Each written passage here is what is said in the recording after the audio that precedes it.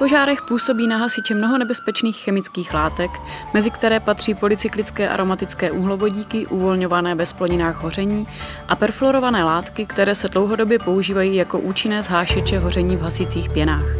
A právě na perfluorované látky a polycyklické aromatické uhlovodíky a jejich možná rizika je zaměřena jedna ze studií výzkumného Centra RECETOX ve spolupráci s Fakultou sportovních studií. Řada těchto látek je v přírodě stabilní neboli perzistentní a také je schopna dálkového transportu, což znamená, že je schopna putovat ovzduším na velmi vzdálená místa. Hasiči jsou těmto látkám vystaveni během výcviku a zásahu. Chemické látky mohou být vdechnuty, což nazýváme inhalační expozicí, nebo mohou procházet přes kůži, což nazýváme dermální expozicí.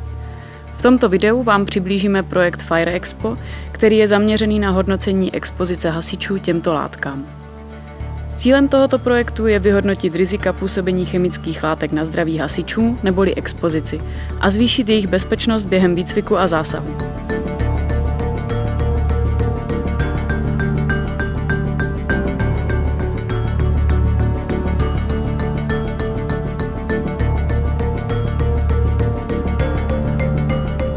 Jedním z klíčových faktorů, který může ovlivnit míru expozice těmto chemickým látkám a také následně související zdravotní rizika, patří fyzická kondice. Sledovanými parametry v této studii jsou mimo jiné antropometrické znaky, tělesná výška, hmotnost, obvod pasu, BMI a složení těla metodou DEXA a také fyziologické funkce, jako je krevní tlak nebo dechová a srdeční frekvence. Ze zátěžových vyšetření jsou prováděna V170, výkon na bicyklovém ergospirometru při 170 tepech, dále jedno opakovací maximum benchpressu a dřepů. Hasičům jsou rovněž odebrány vzorky krve a moči, které jsou následně analyzovány v Centru RECETOX. Část krve a moči putuje do biochemické laboratoře, část do laboratoří CELSPAC, kde jsou vzorky rozděleny na alikvoty.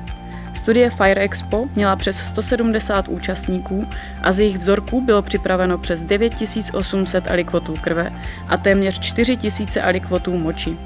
Tyto alikvoty jsou uloženy v biobance CELSPAC pro budoucí analýzy nebo dále distribuovány do toxikologických a chemických laboratoří RECETOXu, kde jsou měřeny hladiny sledovaných látek a biomarkery poškození DNA, oxidativního stresu nebo antioxidační kapacity. Jeden z testů, který sleduje poškození DNA, včetně oxidativního poškození, je tzv. Kometový test. Kometový test měří zlomy na DNA, které mohou být způsobeny expozicí některým vnějším faktorům, například chemickým látkám. Buňky jsou ukotveny v agarózovém gelu, lizovány a následně je DNA vystavena elektrickému poli v elektroforetickém tanku. Čím více je DNA poškozená, tím více je na DNA zlomů a tím více DNA putuje v elektrickém poli.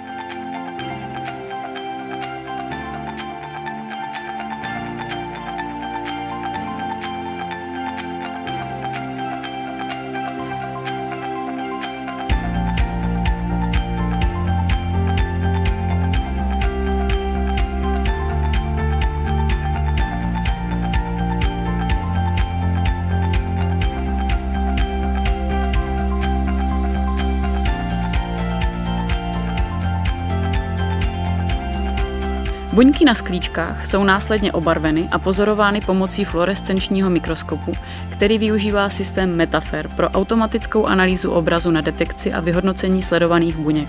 V případě většího poškození můžeme pod mikroskopem sledovat typický tvar komety, podle kterého dostal test svůj název. Díky robotizaci podávání sklíček a automatické analýze obrazu lze v kratší době změřit větší množství vzorků.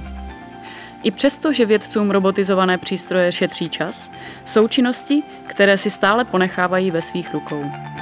Tímto děkujeme všem hasičům i vědeckým pracovníkům, kteří se podílí na tomto projektu a pomáhají tím chránit ty, kteří zachraňují nás.